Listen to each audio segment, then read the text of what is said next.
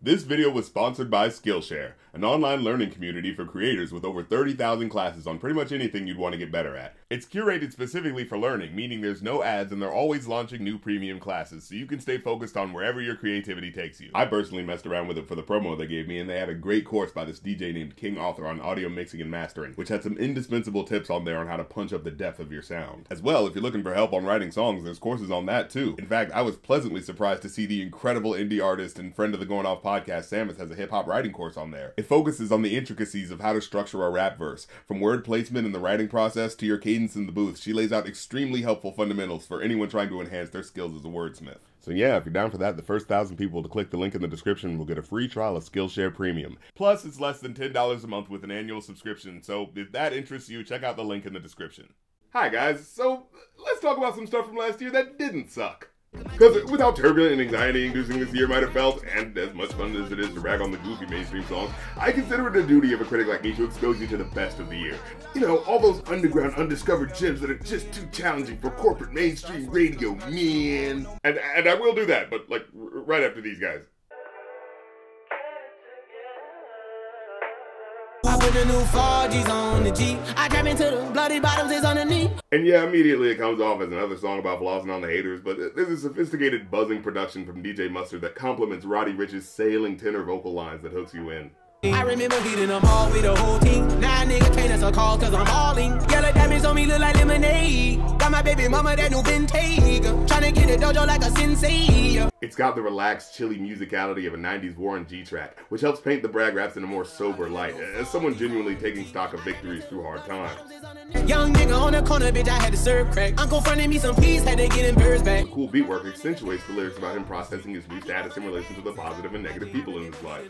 What was you niggas at? I know you turned your back on me just to get some wrecks. I seen you swerve back, cause I'm in the black back. But I got rich on all these niggas, I didn't forget back. I had to go through the struggle, I didn't forget that. Both of them seem to be evolving quickly as artists, creating a more nuanced, unique sound, and it's paying off in spades with just how solid their collaborations have been. The admittedly more materialistic aspects of the verse feel properly integrated into a general theme of taking time to lean back and enjoy the fruits of your success, a mode the track perfectly encapsulates. And while that last one was a lackadaisical joint that can always be appreciated, stewing in the dull drums of quarantine had me really waiting for an artist to wake me the fuck up. And the bright steel drum production mixed with Flo Millie's schoolyard punk swagger was just what the doctor ordered. I wish it on you for fun, hun. You got my leftovers, my crumbs. How do my pussy taste in your tongue? Stay in your place, you liberty cunt. Ape shit, I belong in the zoo. Him and his friend looking kinda cute. Fuck that, I don't wanna choose. Lose one, bounce back with two. Well, damn.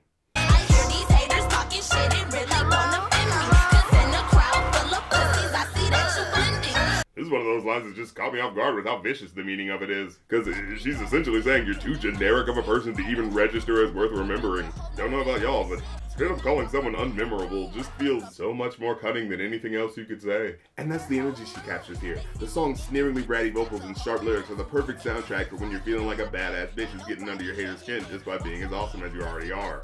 Everything I do irritate insecure bitches. Follow my every move. Call that hoe a fiend, she addicted. Now, so far, these have just been joints that specifically fit a mood, that complement a certain headspace. But if it's super lyrical hype boy energy you're after, look no further than your boy Denzel Curry. Mic check 1 2 1 2. It's the nigga Denzel coming out of the zoo. With an aptly titled single, Curry charges right out the gate with a manic intensity. I don't write rhymes, nigga, I write checks. Might rewrite your life if the price set. And as you're listening, you kind of get keyed into the off-the-dome energy the song has. As you can tell, he's free-flowing from one word association to the next. Captain Planet, I'm on my packing cannons to crack Atlantis, it's so incredible. But weaving it together in a way that makes sense and feels so satisfying in how the cadence and rhymes ultimately fall in place. Looking at your face is so regrettable. Better fix your mother, gotta rush you to the medical doctor. Plugging out like Flick versus Hopper. You can really feel the crackling sparks from him trying to keep the flow going as he makes little connections that swing him from one rhyme scheme to the next in real time. Yo, I chef mad flavors. Bitches up the energy is like a lifesaver. Shaving off the top is sorta like a lightsaber. She's greater, he's greater. When they mention I, definition of the flag. He even admits to taking L's in probably the coolest way ever. This rhyme is dedicated to every MC I took out, and ones that got the best in me, so all y'all niggas look out. It's like, alright, you caught me slipping, but you know, shit ain't over yet, bitch. Eye for an eye, now I got an eye gouge. Life been a bitch. bitch like a blue nose schnauzer. The whole project this comes from is actually a pretty fun, solid listen, and in fact, every time him and Kenny Beats comes together, it seems to turn some off-the-walls bonkers shit, so hey, here's to many more collabs in the future. Getting away from the more high-octane tracks, though, is this next one. I can put the ball in the end zone, put a bad bitch in the friend zone. This shit sound like an intro jet song, give me that tempo. And, you know, just to put it out there seems to be this weird dichotomy out there for white rappers that, naturally or not, seems to house them in two camps in the mainstream. It's either the super lyrical YouTube rapper who's so obviously falling over himself to prove just how much he deserves props and respect despite being white, or you're a diametric opposite Post Malone clone sleep-talking through generic SoundCloud beats. But Jack Harlow burst through the door with a virtually perfect hybrid, matching witty lyrics and bouncy yet lackadaisical hooks. What's poppin'? Brand new whip, just hopped in. I got options, I can pass that bitch like Stockton. With one here that's so catchy, I didn't realize till I looked at the lyrics that it only happens in the song twice. He just has this devil-may-care, unbothered sense of self-awareness with how he approaches the reality of being a white guy in the rap game. I feel resentment from every direction. Even some homies be wearing expressions. I be discouraged from sharing my blessings. And adding to that is the fact that he just seems like a generally well-adjusted dude. I'm spending this holiday locked in. My body got rid of them toxins. Like, he's obeying quarantine rules despite the holidays and using the downtime to improve as a human being. Gotta cherish the present. I'm drinking water and wearing protection. Got a career and I'm very invested. He somehow makes living a positive, responsible lifestyle sound like the frostiest flex ever. I'm getting real sick of taking advice from people that never could stare at reflections.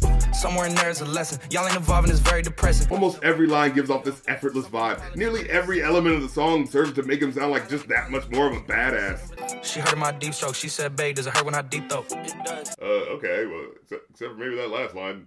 And, you know, when I first heard it, I thought it was the girl saying it hurts when she deep throats, you know, like a cheeky reference to how big the D is, but no, looking at it, it's supposed to be him saying that. He even confirmed it in an interview, which, I mean, that just wasn't how I was expecting a lyric like that to play out. Certified freak hoe. Yeah, she's a certified nasty freak. Except, could you actually dial it back a little? Because you're doing a little too much and it's honestly kind of hindering my ability to enjoy what's happening. Hell, this might be the only song by a rapper who doesn't like enthusiastic BJs. Like, that's just not the way it normally goes. But I mean, okay, you know, if it's not what he likes, who am I to judge? I mean, hey, we're in an age where people can be open about their sexual preferences and saying exactly what they want, right? And because Tenuous Connection seems to be the framing device for this video, speaking of people who absolutely did not give a fuck what you thought about their sexuality.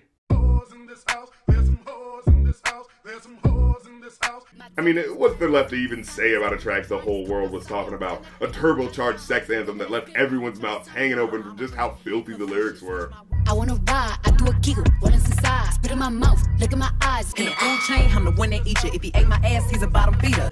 Like, there's a million generic sex jams out there, but the rappers who make them seldom command the mic with an elevated level of lyricism while also going into just this much shockingly intricate detail. I don't wanna spit, I wanna go, I wanna gag, I wanna choke. I want you to touch that little dangly thing that's swinging the back of my throat. God damn. A raunchy track like this was the shot in the arm the bored masses of 2020 needed, especially seeing as it ended up riling the feathers of the same old stodgy conservative-proof songs like this always seem to. Which I find particularly funny these days, because, man, if concern trolling female sexuality seemed silly in the 90s, in the age of perpetual porn access, their talking points were especially nonsensical. Hell, a good chunk of the audience probably had to pause their Pornhub orgy videos to switch to YouTube in order to watch beautiful women rapping and dancing with their clothes on. Wop, wop, wop, that's some wet ass pussy. Macaroni in a pot, that's some wet ass pussy. You know, I will say though, that there's very few songs that sound like sex is actually happening to you while you're listening to it, but there you go. Well, tune in next time for part 2, but if you want to see it early, join my Patreon, where ongoing supporters can also join the Patreon Discord. Or if you just want to do one-time donations, go to my Ko-fi, where for different donation tiers you can request a song, album, or movie for me to review. So check all that fun stuff out and I'll catch you next time. Peace.